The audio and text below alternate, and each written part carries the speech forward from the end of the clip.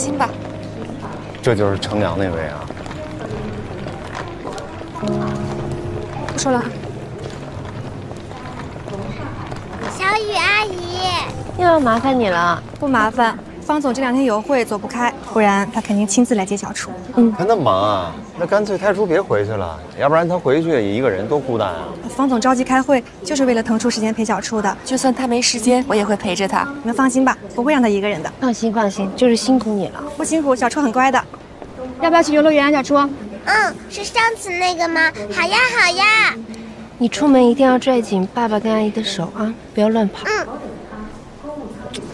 跟妈妈跟舅舅说拜拜。拜拜，太初。拜拜。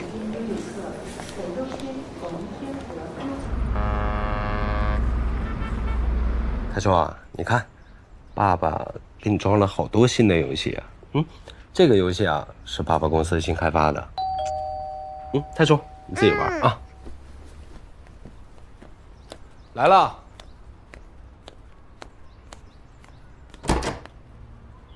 方总，哎，进来吧。够了。谢谢。换个鞋。哎。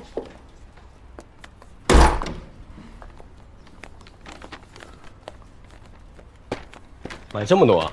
太初，我给你买好吃的了。小雨阿姨，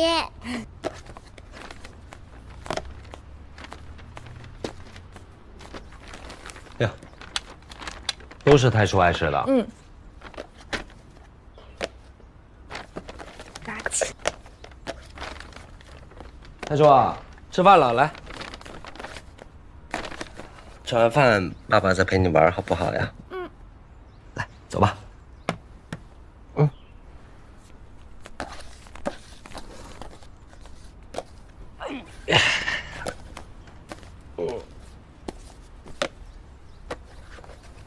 炸鸡。小雨啊，辛苦了啊，那你先回去吧。小雨阿姨，你要吃炸鸡吗？小初，你自己吃吧啊。小雨阿姨还有工作要忙。哎，对了，你跟司机说一下，明天不用太早过来，我要陪小初吃个早饭啊。好的，方总，那你们先吃，有事的话给我打电话吧。好，去吧。小雨阿姨再见。再见。好不好吃啊，太初？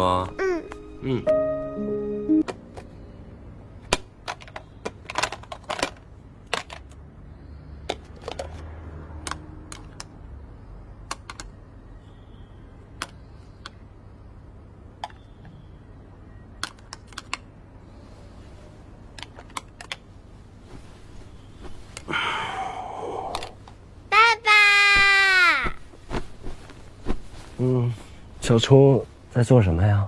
在做早饭呀。做早饭啊？做了这么多啊？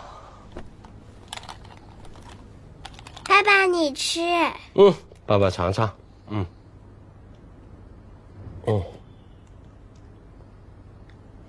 真好吃。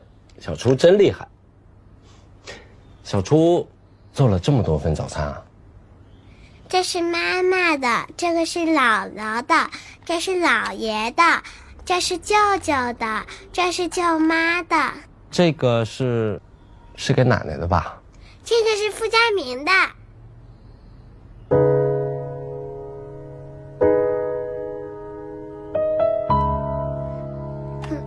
做好啦，做好啦。小初啊，妈妈经常带你见傅家明吗？他是我的好朋友。等我回去了，我要把这个送给傅家明。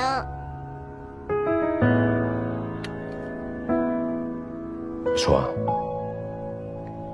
以后不回北京了，在上海跟爸爸一起住，好不好？为什么？那我就见不到妈妈，还有姥姥、姥爷、舅舅、舅妈、喜妮儿、春春、轩轩、傅家明。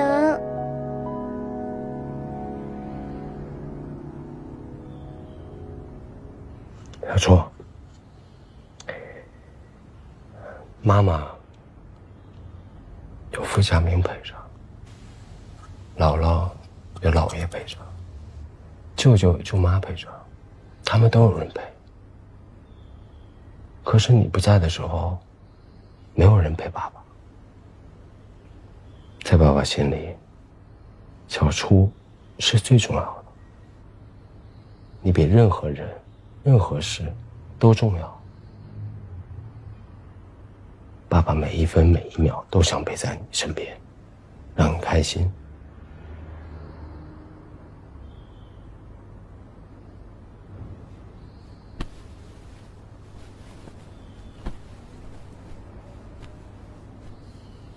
你不在的时候，爸爸一个人很想你。小初，你跟爸爸一起住吧。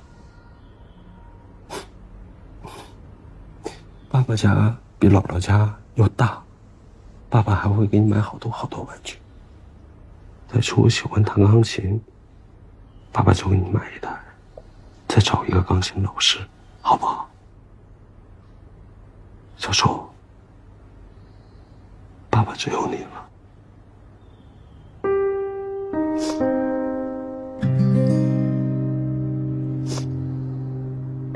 爸爸，我哭了。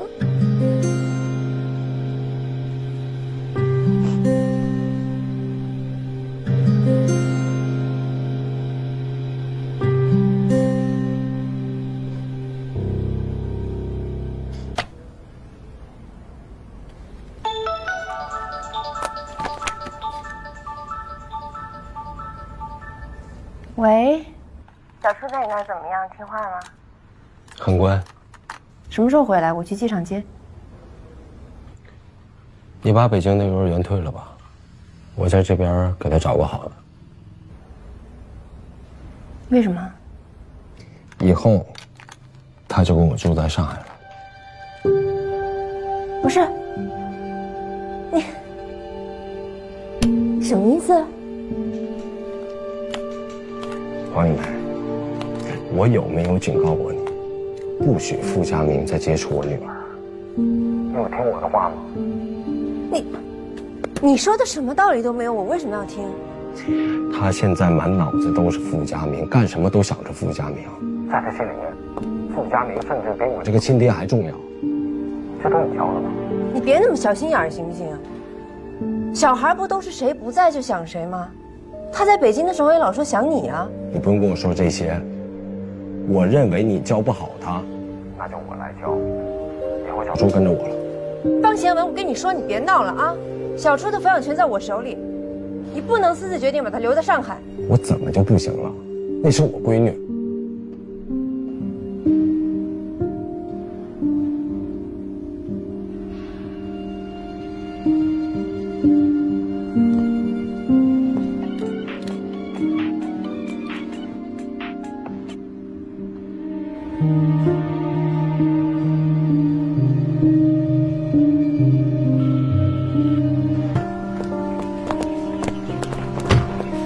还没联系上啊？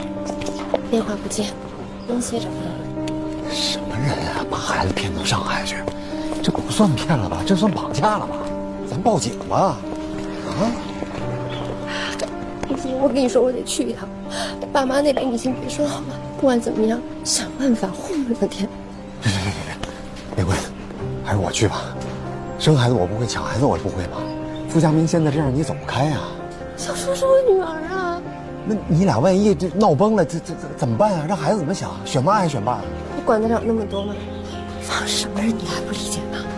他现在扣着小初，就是想像当初扣着我那样控制他。不行，玫瑰，冷静。爸常说，很多历史事件都源于一时冲动。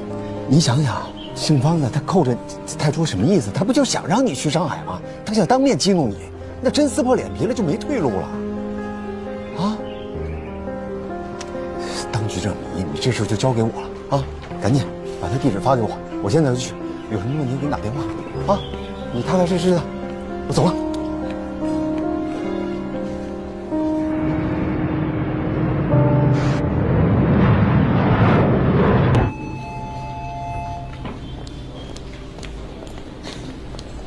冯总好。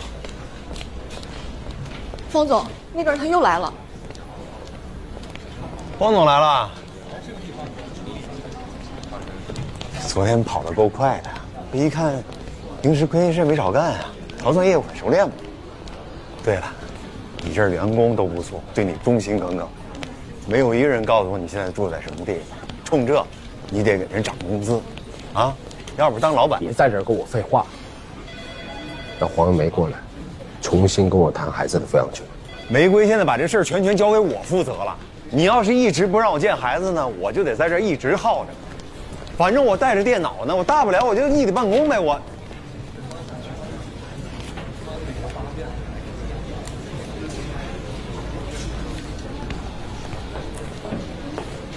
哎，你，昨天你帮我做的咖啡吧，好喝，再帮我做一杯。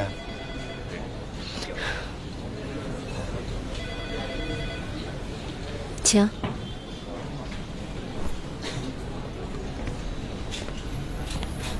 哎呀，接着办公，回头让你们老板给你涨工资啊！见着了，啊，聊得挺好。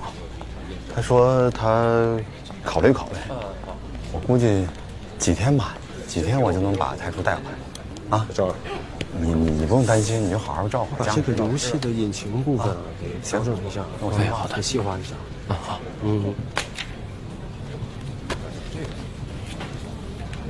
对，哎，好的。放在客户。哎，行，好。方总，趁着大家都在，你要不要跟大家分享一下你是怎么把我外甥女儿骗到上海来的？方总，今年有客户要参观咱们的机房和运营办公室，这个人要是一直都在的话，这赵儿，说说啊。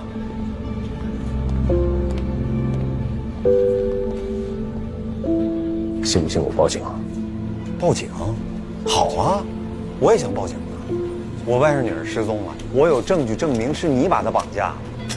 这大老板要是进去了，这公司还开得下去吗？那是我闺女，住在我家天经地义。我最后跟你说一遍，让他妈来找我。方杏儿，当初离婚的时候，是你妈说女孩不值钱，还催着你把我妹太初送回北京。你们家既然这么重男轻女，你非把太初抢过来干嘛呢？我没有抢，而且你妈当时说的，说离了婚分分钟找人给你生儿子，怎么还没生出来啊？不会你身体有问题吧？那赶紧找个男科看看啊！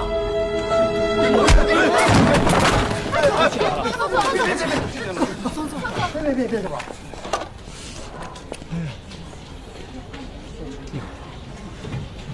多流血！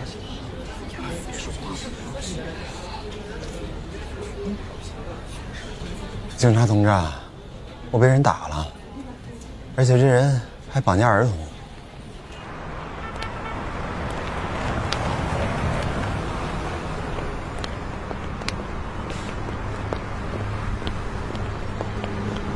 你怎么来了？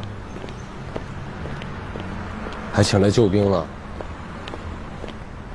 王建文，你等一下，我看看。我没事。你们俩车上等我。在这儿待着。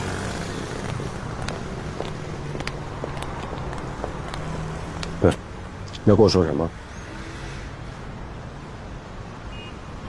我还是那句话，黄一梅不来，你们家来多少人都没用。刚才警察也说了，我是父亲，我带孩子回家不违法，这叫家庭纠纷。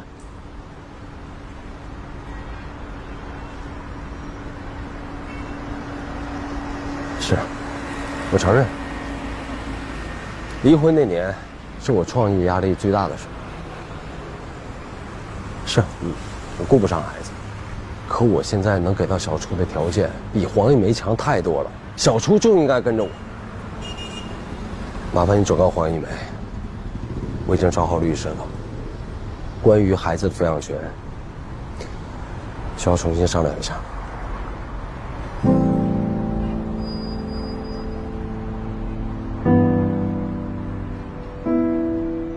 你爱方太初吗？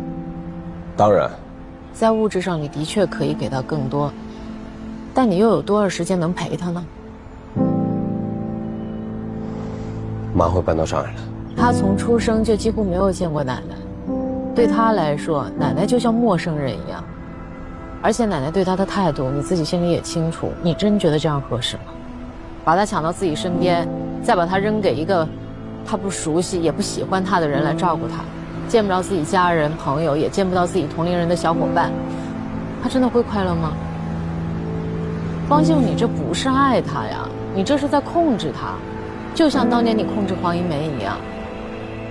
你希望你在他们心目中的地位是非常重要的、至高无上的，甚至是唯一的，但是这可能吗？现实吗？黄一梅是个有自己主见的成年人，她醒悟了，摆脱了你的控制，你现在又把这控制欲转嫁到你女儿身上，她才5岁啊，你就逼着她在爸爸妈妈当中做选择，你觉得她会怎么想？等到她长大了，有自己思想了，到那时候，你认为她会感谢你把她从她妈妈身边抢走吗？真的，方新文，你好好想想什么是爱吧。你要是真的爱你女儿，到底应该怎么做？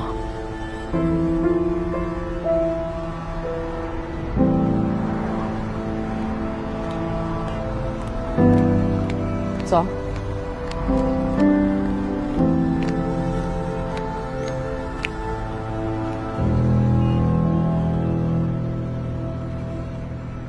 你要的冰桶，谢谢啊。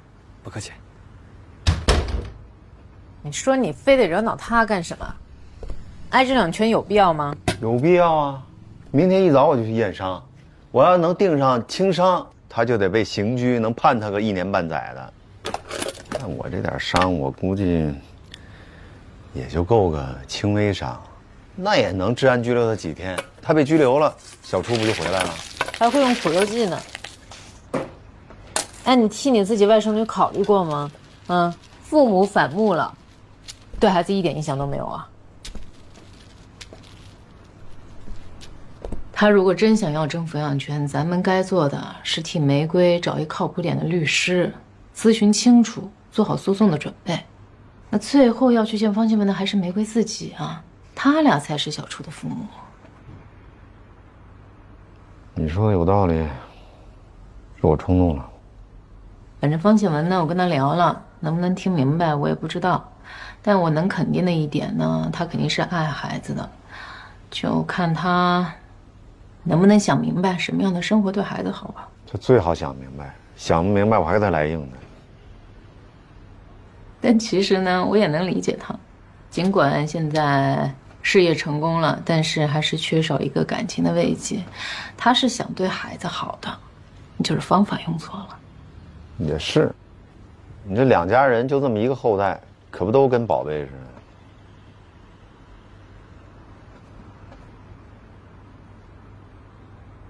那要我俩要个孩子呢？